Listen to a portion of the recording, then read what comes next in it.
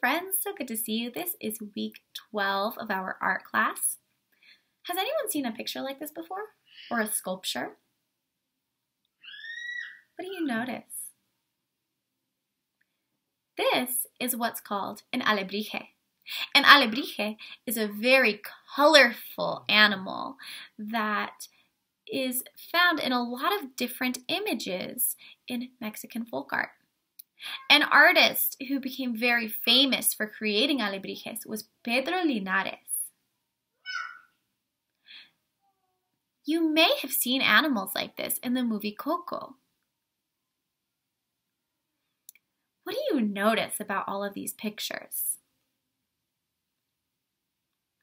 I notice that there's lots of very bright colors and designs, almost like the Zentangles we did last week. This week, we are going to use our art knowledge that we've been learning so far to create some very cool alebrijes. For our art skills this week, we are not only practicing our warm and cool colors again so that we can get really good at them, but we're also talking about something called emphasis. What does it mean to emphasize something? To emphasize something is to make it really intense or stand out. So if I'm talking and I emphasize the word emphasis, that means I'm saying it louder. I'm making it stand out so you hear it. In art, emphasis is to make something stand out.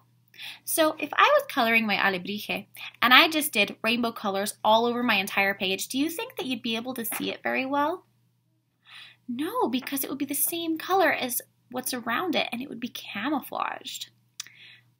We are going to create emphasis by using either warm or cool colors to separate the outside part of our picture and our alebrije, so our alebrije really stands out. Remember, if you don't have any colors at home, you can always use Seesaw to draw your artwork. You can either draw your picture with whatever writing tool you have and then take a picture and color it on Seesaw, or you can draw the entire thing on Seesaw. It's up to you.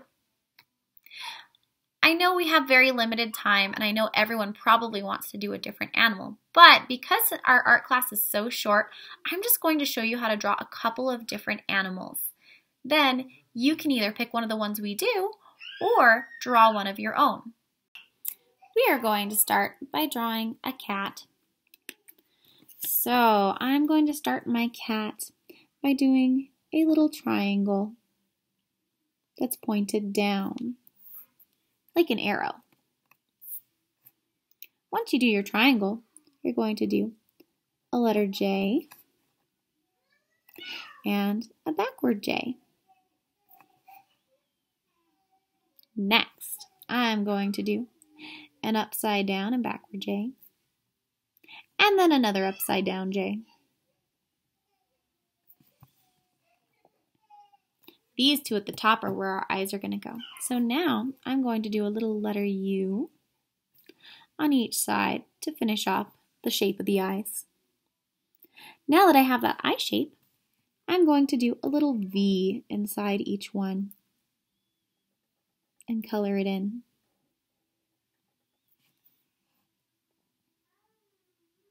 Well, now that I have my cat pupils, I'm going to do a C and a backward C, kind of like what we did with our eyes a few weeks back, so that we have our cat's irises.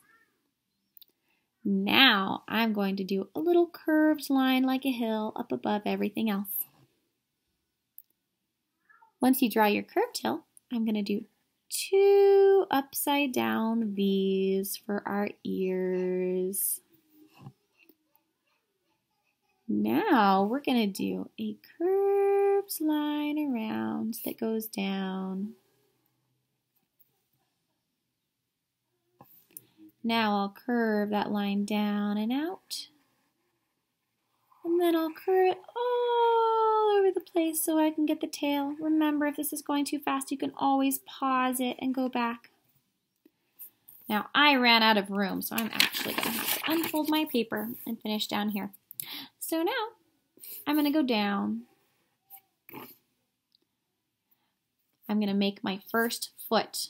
So I'll go ahead, do a little letter D, and then I'll go back up and do kind of a zigzag. Now I want to create my cat's chest. So I'm going to do a little curved line down. I'll do a straight line, another letter B. And then I'll do a line that kind of points a little bit where the cat's elbow is. Now I need to do my cat's belly. So I'll go on the other side of this foot, do a little curved line up, and then I'm going to do a letter C. After I draw that letter C, I'm going to go over here where the tail is, and I'm going to do a sideways L, or it looks like a backward L. Now I'm going to touch my C, go down, and connect it to that backward L. Now I'm going to do the same little shape. I'm basically going to trace that same shape back here. Now I have my cat. At this point, you guys can add whatever details you want. You can add some whiskers. And then think about all of the Zentangles we did last week. Think about different lines and shapes you can use to decorate your cat.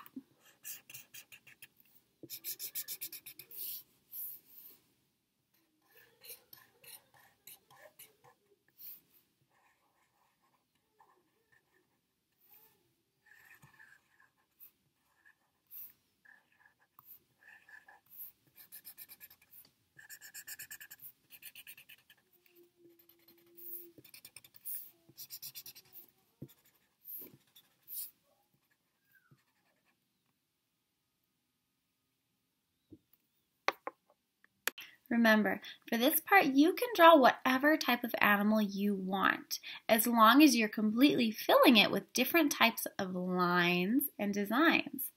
If you already drew the cat and you want to move on, you can skip over this next section and go to the coloring part.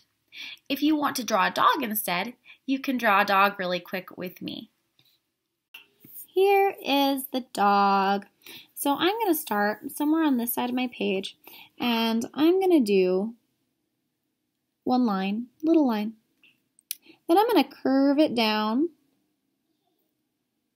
almost like I'm making a triangle, but there's curves instead of points, and it's pointing down. Now that I have that shape, I'm going to do a little letter J, almost like with the cat, but it's going to be sideways. Almost like a smiley face.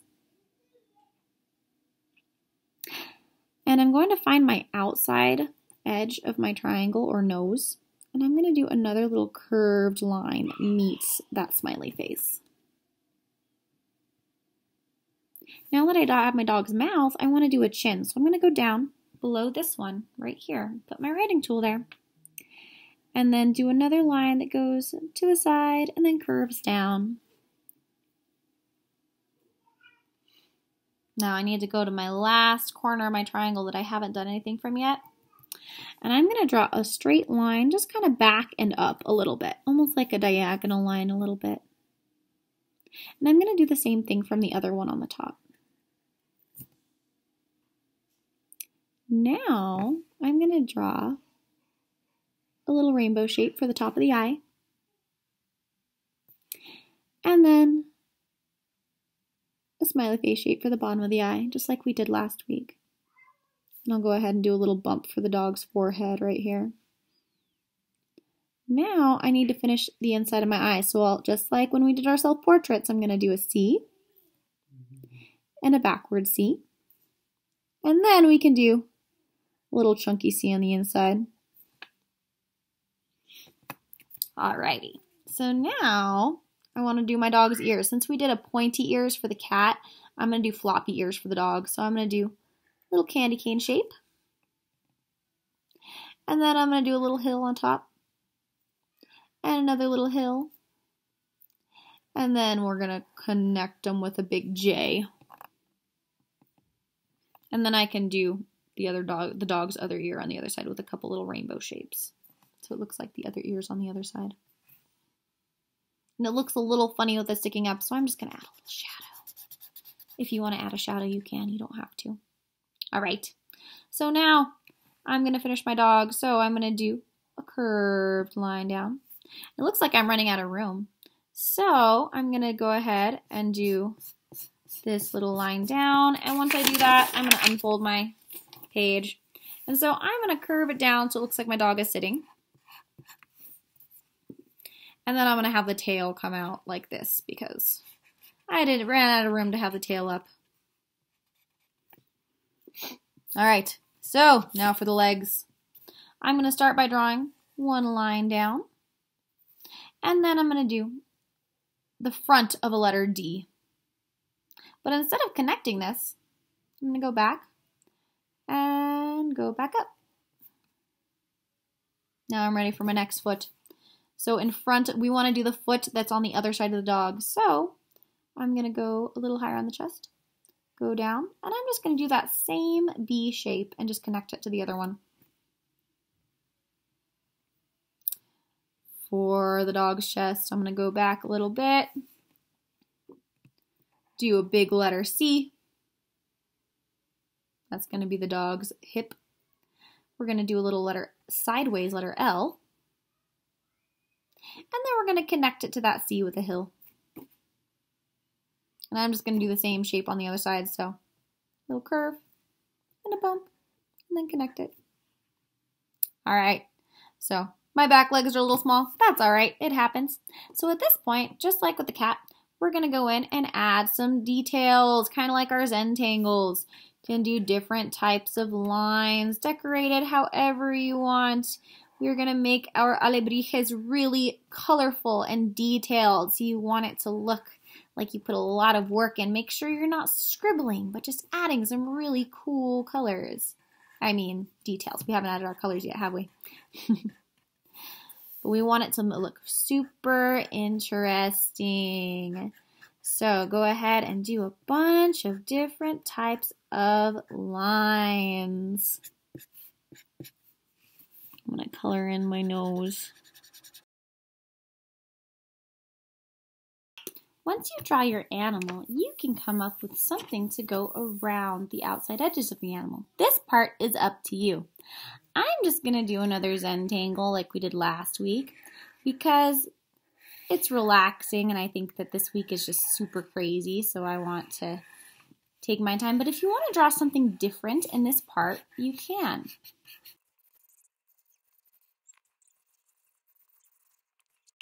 Because we're practicing warm and cool colors, and since some people did not get art class last week because of the election, we are going to do some practice with our warm and cool colors.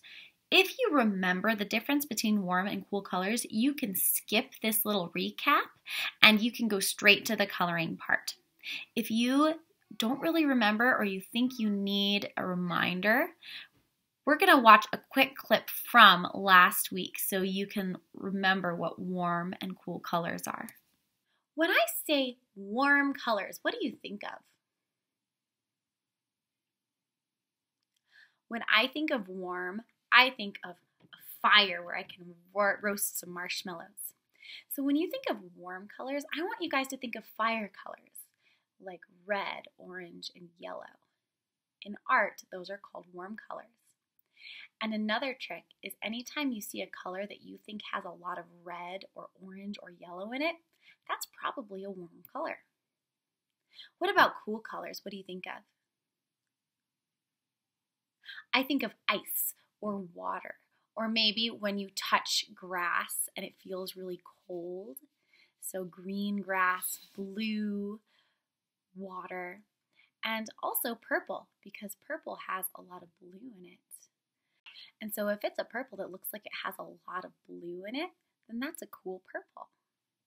Remember, we want to add emphasis so that our animal stands out no matter what colors we use. So I want you to choose either warm or cool colors for your animal. And then after you color your animal with either warm or cool colors, I want you to use the opposite around it. So if you use warm colors for your dog, then use cool colors around it. Or if you use cool colors for your dog, use warm colors around it.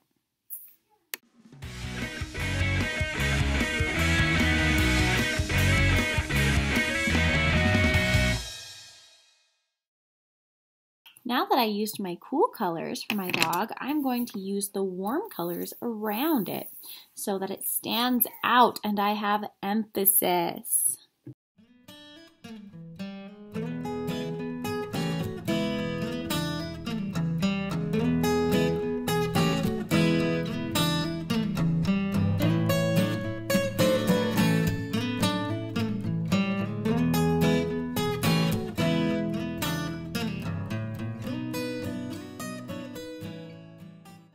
Here's your objectives. Number 1, I can draw an alebrije and completely fill it with different patterns, lines, and shapes.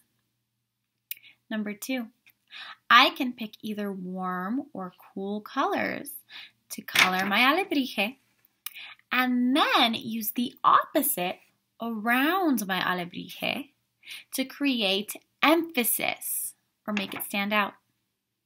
En español, yo puedo dibujar un alebrije, llenarlo con líneas, figuras y patrones diferentes. Número 2. Yo puedo elegir colores caídos o frescos para colorear mi alebrije y usar los opuestos para colorear la parte de afuera, creando énfasis.